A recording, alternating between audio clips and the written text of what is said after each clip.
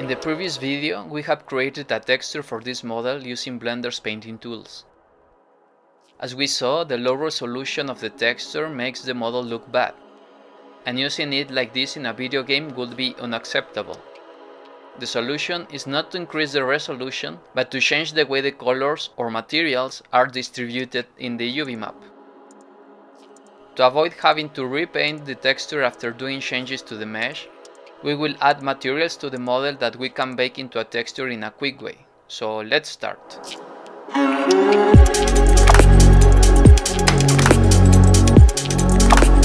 We know that this texture that we had painted is being applied to the model, but how does Blender knows exactly which texture to use? This is established in the material of the model, which can be found in the material tab of the properties area. As we see, there is a material called material that has a bunch of parameters, but the one we have to pay attention to now is the base color, whose value is a reference to the texture we had painted, that is, painted texture.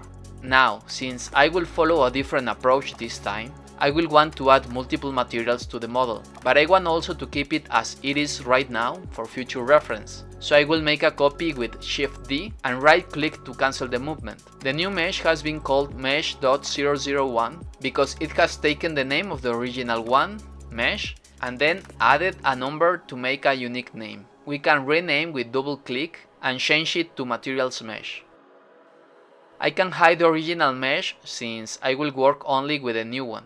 The material shown here is the one with the painted texture, but I don't want it anymore in this copy of the model, so we can remove it by pressing the minus sign. We see that the texture has disappeared from the model, and we will create new materials that will correspond exactly to the regions we have already established in the face maps. To make the process faster, I have prepared the script that you can use. You will find the link in the description and you can download it or just copy the text, and in Blender change to the scripting workspace, open a new text file, paste the text of the script and press Run Script. Now if we change to the material tab, we will find different materials with names that match those of the face maps. And we can select any material, enter edit mode, press select and see that in fact the materials are assigned in the same regions as their corresponding face maps. We change to the shading workspace where we can configure the materials nodes. We start by modifying the skin material. We press on use nodes and now we see a node representation of the material in the shader editor. We have to change the base color in this shader node and we can use the colors we have saved in the palette. But to have access to the palette, I will change to the texture paint in the 3D view and I will get another properties panel here. I change the mode to single image and add a new image. This is just to see the palette we have saved previously, so it's just a temporary image. Doesn't really matter what specifications we use to create the image, but after creating it, we see that it appears the palette with the colors we have used before. So now we can reuse them. To assign the base color of the skin material, we may click over it and in the color picker, we can use the sampler to pick a color from the screen. In this case, we make left click over the skin color in our palette. We continue with the process of assigning the colors for the rest of the materials.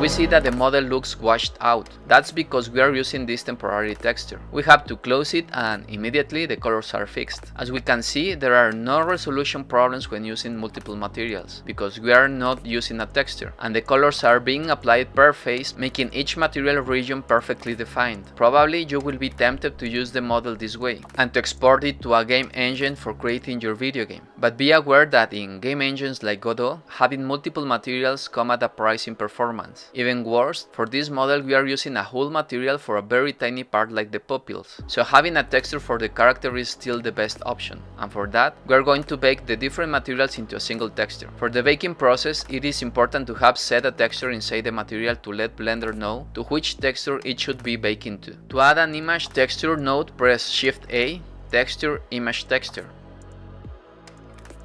We can create here a new texture. In name, I write Baked Texture. Set the size to be 512 by 512, white blank color and no alpha channel. Because we are using many materials, it will be easier if we encapsulate this texture node into a group by pressing Shift A. Group, Make Group. This will open the group node and we can exit by pressing Tab. We copy the node with Ctrl C and then we have to paste it in the rest of the materials with Ctrl V. Now, if we go to one of the materials and change the texture inside the group node, that change will be reflected in all of the materials, making it easy to change the active texture. Let's open the baked texture in the image editor. And now we can go to the Render tab. Change the Render Engine to Cycles. Go to the Bake section. In Bake type, select Diffuse. Make sure that only color is selected. It's okay with a margin of 8 pixels. And press Bake.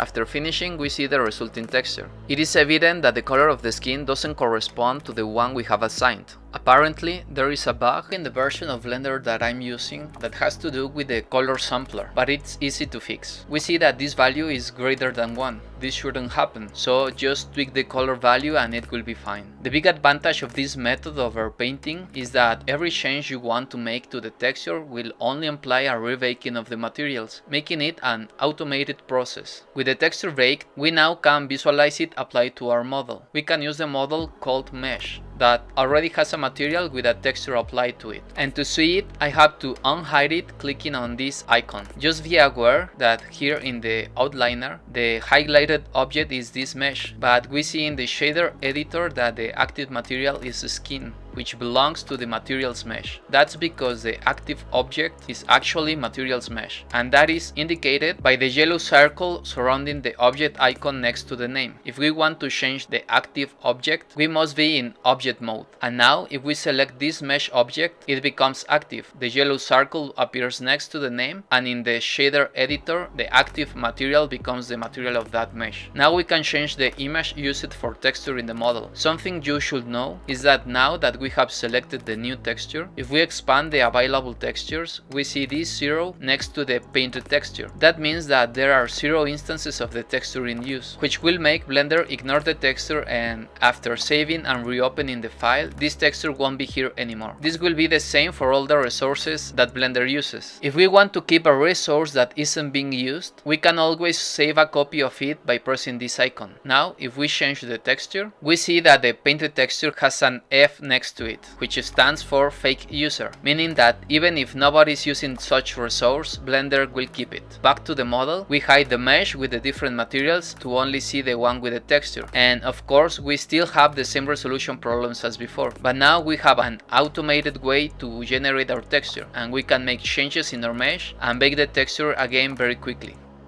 Don't forget to save the texture with pack as PNG.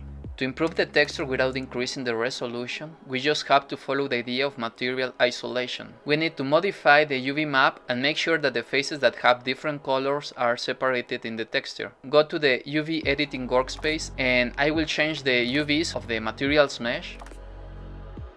Go to edit mode. I don't want to display the stretch. Then go to the face map section, select the mouth face map, go to select loops, select boundary loop. This will select only the outer edges of the mouth region. Then Ctrl E and mark seam. Do the same for the eyes and iris regions. We can ungrab again, but we want to ungrab only the regions we have changed. So select only the face maps corresponding to the mouth, eyes, iris and pupils. Press U and select ungrab.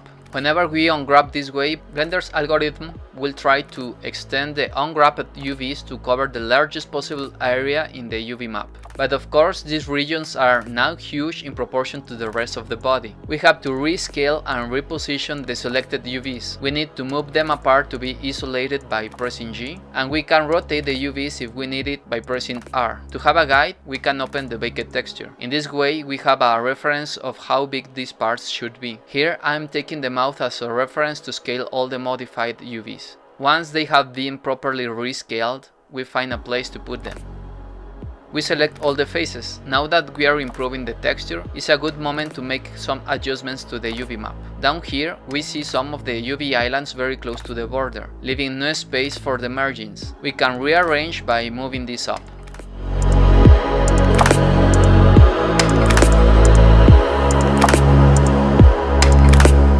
We exit edit mode, go to the render tab and press bake. we hide the materials mesh and show the mesh with the baked texture.